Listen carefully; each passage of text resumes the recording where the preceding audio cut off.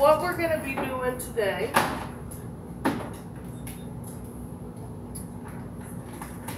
is a beach scene with a palm tree and signs on the palm tree.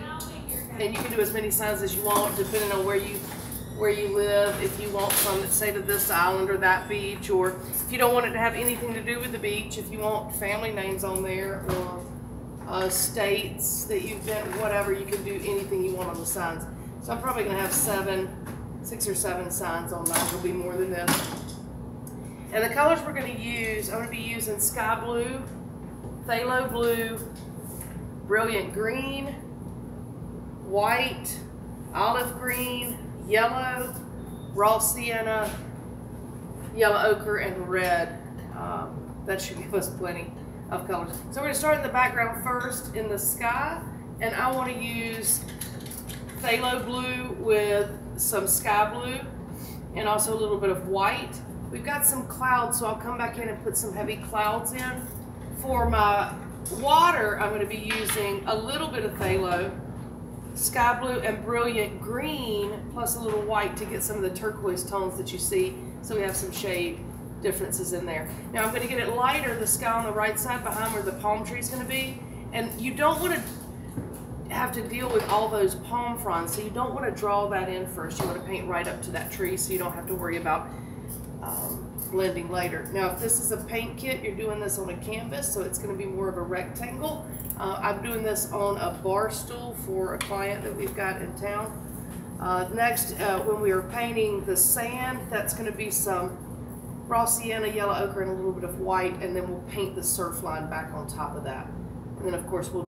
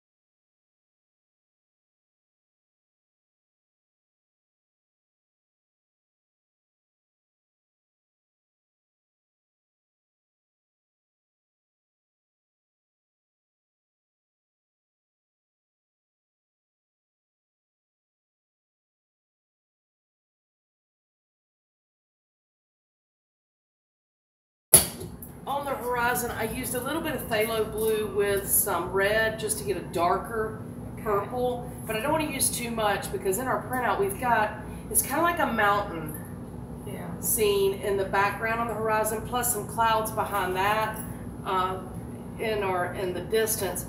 So for this line here, a little bit of phthalo blue and a little bit of red, or you can just do dark phthalo. You don't have to get it that dark. When I come in to do the mountains, we will be doing that with a little bit of red and blue together to get the darkest purple possible. If you need to darken that, we can address that and darken that with some black or some burnt umber. Now what I want to do, I've come down with the water. You can see my palm tree is kind of hidden because you want to get a good blend in that background. So I went over the lines, not a big deal. We can paint that back in super easy. I want to go ahead and do the sand now at the bottom. And when that dries, I'll come back and do the white of the surf over top.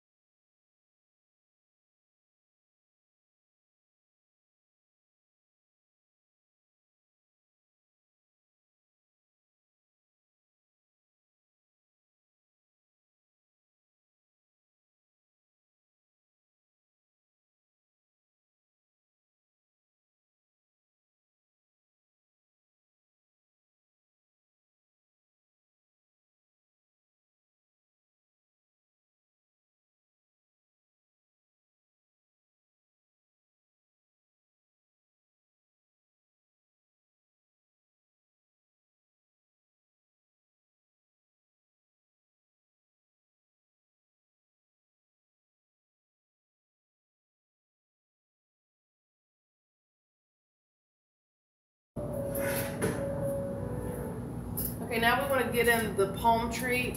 I will use a little bit of raw sienna, yellow ochre, some black if needed, or some white to lighten it up on the right side, and also some burnt sienna.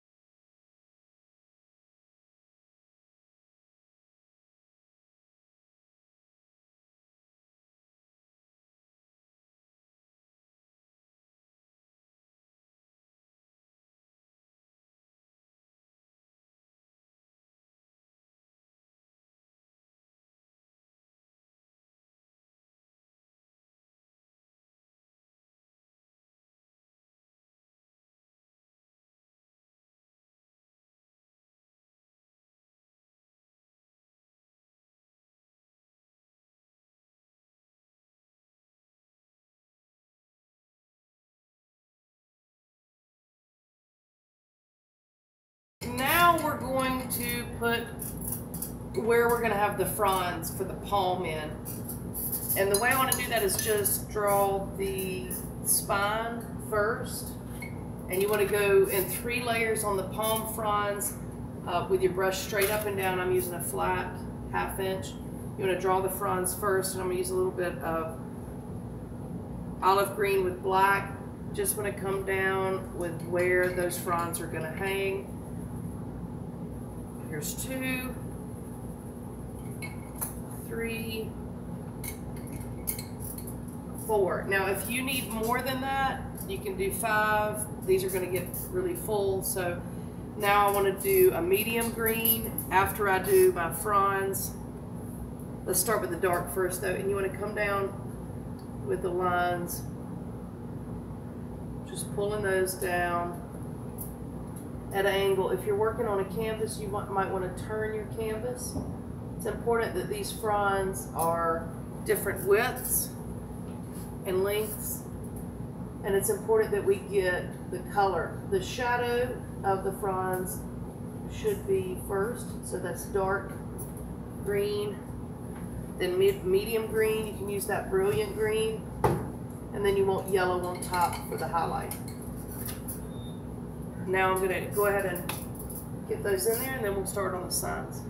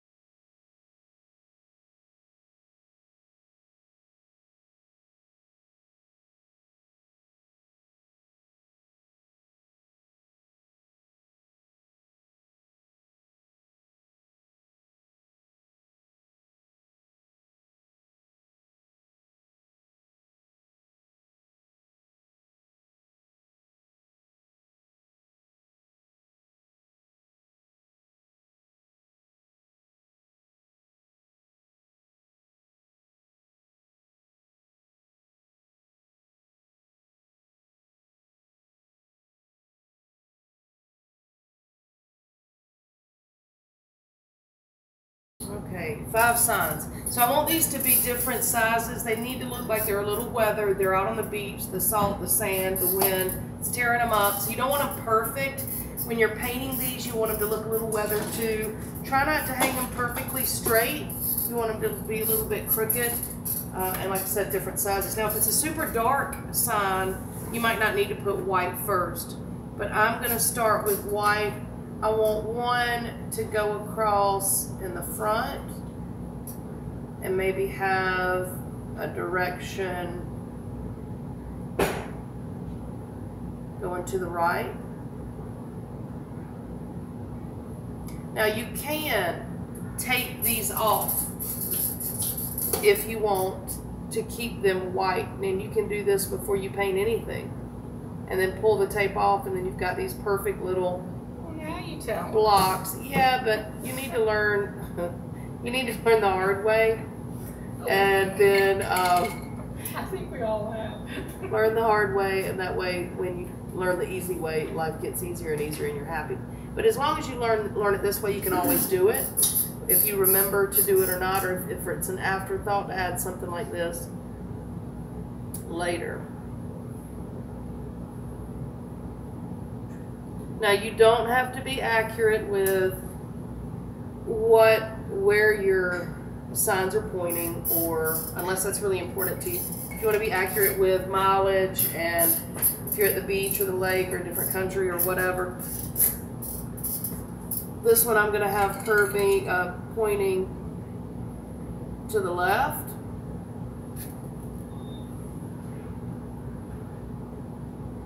Going to be a little bit smaller. And then I'm going to continue and do my other signs.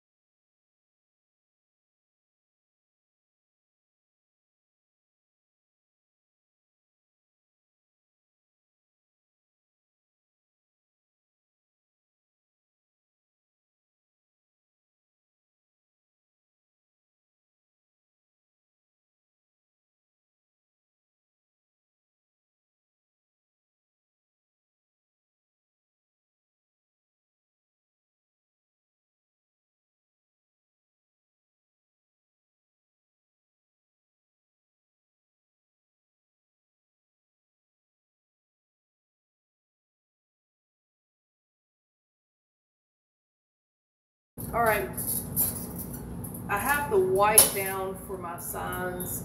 Now I'm going to come back and put the color on top.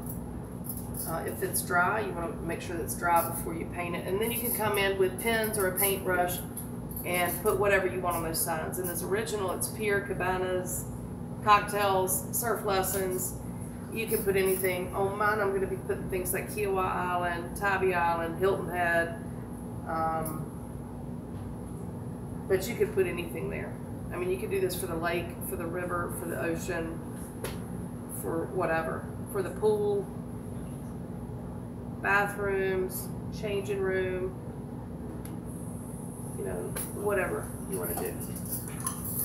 So I'll alternate my colors. Just make sure they're bright and happy.